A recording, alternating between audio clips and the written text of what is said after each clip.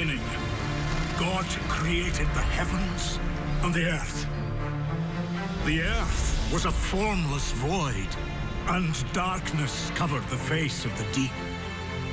And God said, "Let there be light." And there was light.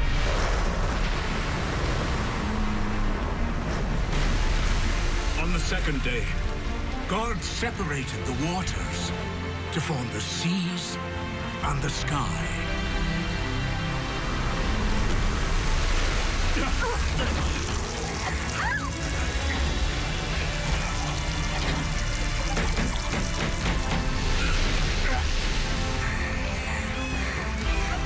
On the third day, God created the land with trees and plants and fruits. Will we ever see land again? Of course. Of course we will. The next day, he put the sun, the moon, and stars in the heavens. And on the fifth day, all the creatures of the sea and of the air. And on the sixth day, all the creatures of the ground. And then he made us to live in paradise. A number of conditions that respond favorably to cannabis. The number one condition is pain. Cannabis is useful in relieving people's pain. It's particularly effective in relieving pain from connective tissue disorders, from arthritis, from fibromyalgia, from systemic lupus, from reflex sympathetic dystrophy, a whole host of conditions that we don't really understand very well. People seem to get good relief from cannabis. People are able to decrease the amount of opiates that they're taking, and in some instances to stop taking opiates entirely for pain control. It was only in 1937 when Congress enacted the Marijuana Tax Act that imposed a levy of $1 an ounce for the use of medical marijuana that was the beginning of the end for marijuana as a medicine in the United States.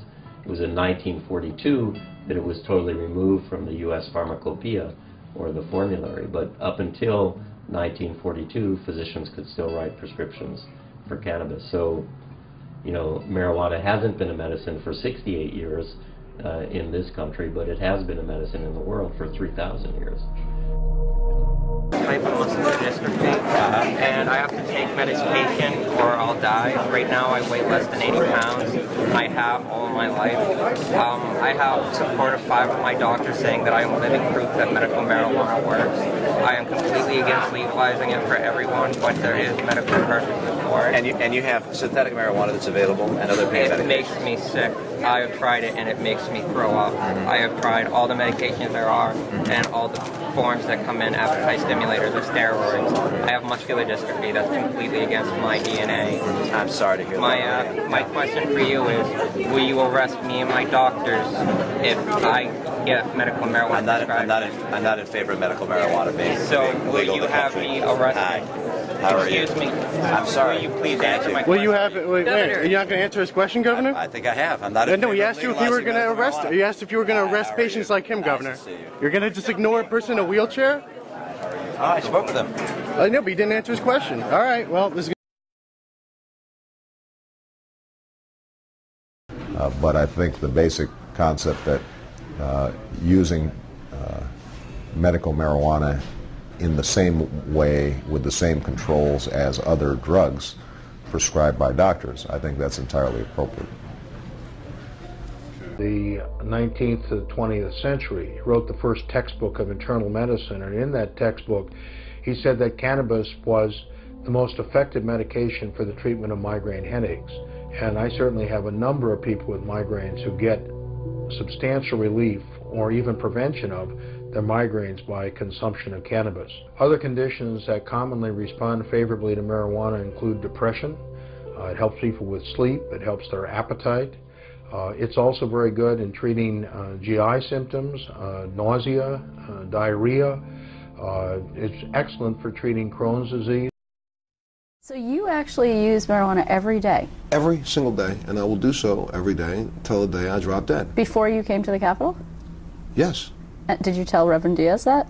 No, but I spoke openly about the fact that I medicate myself, and I consider medicating. I medicate myself every morning, I medicate myself throughout the day, and I medicate myself every single evening, just the same way as anybody else does, and just the same way as I did when I got up in the morning taking the prescription medication that I was taking at inordinate amounts to keep track of the same issues that I have and I'm using marijuana for. So where do you get your marijuana from? I'm a card-carrying marijuana user in 2 of the 14 states that it's legal in, and I'll plead the 5th as to how I take care of my needs where I am. So let me ask you then, right now, as we were speaking, you have already used marijuana today. See, here's something that's so crazy about this. People don't understand the drug. If you read any information about it, go back to the 98 study that was commissioned by General McCaffrey under Bill Clinton, we proved for a fact that marijuana doesn't affect everybody the exact same way.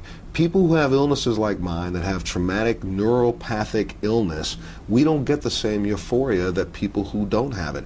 A study just came out 3 months ago from the University of San Diego in California, commissioned by the government of California for 10 years. They studied marijuana, and they studied surreptitiously so nobody else could know that they were doing it, and that study came back proving unequivocally that it is one of the most efficacious drugs on the planet for the disease that I have, MS.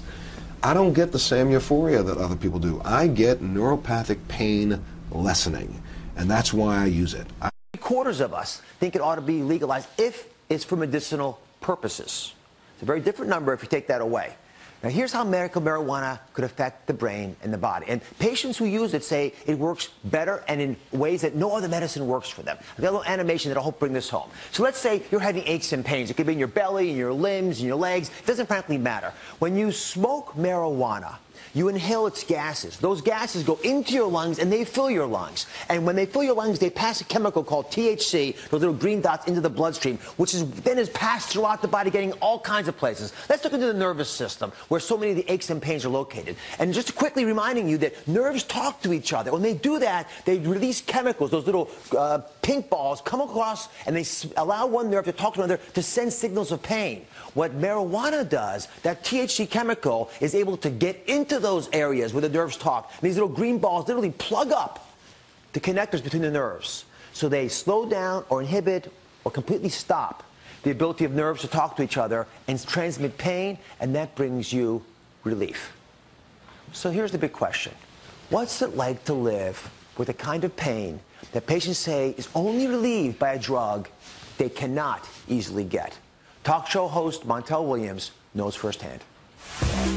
Montel Williams is an authentic American success story. He grew up on the rough side of Baltimore, then rose to become an Emmy award-winning talk show host, best-selling author, and entrepreneur.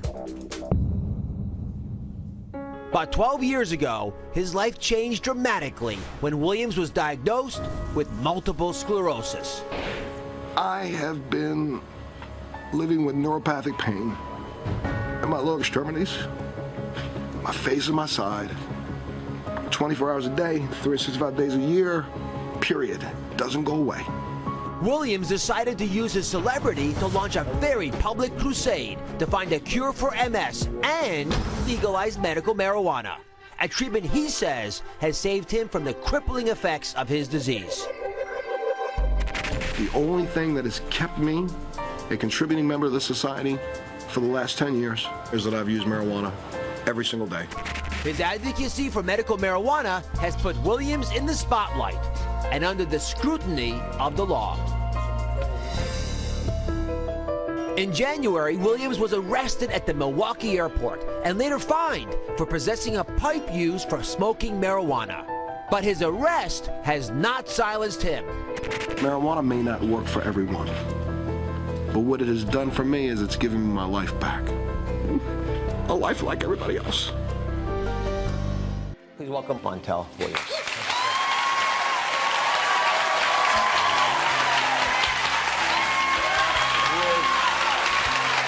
He is a very inspirational man, and I've seen firsthand the pain that you endure all the time that you're awake and probably even when you're asleep.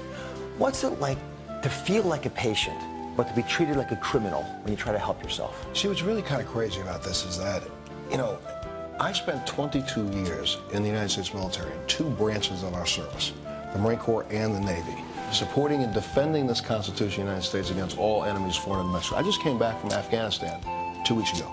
Went over and visited our troops there in the battlefield to make sure that somebody recognized that we still remember them. So, you know, I feel like this. If I'm defending this Constitution for all of us, why do I not have the right to the same rights that this government has given other people? Because I'm going to start right at the beginning with this. Today, you're doing something today that nobody's attempted to do, and that's tell the truth. Let's do that today, because I say this only to say to you that our federal government for the last 22 years has been distributing marijuana in a special program through the University of Mississippi. Started with 20 patients, it's now down to 4 that are still alive. 16 of them have passed away. Every 17th of the month, our government sends out a canister of marijuana that we grow. Your taxpayer dollars pay for.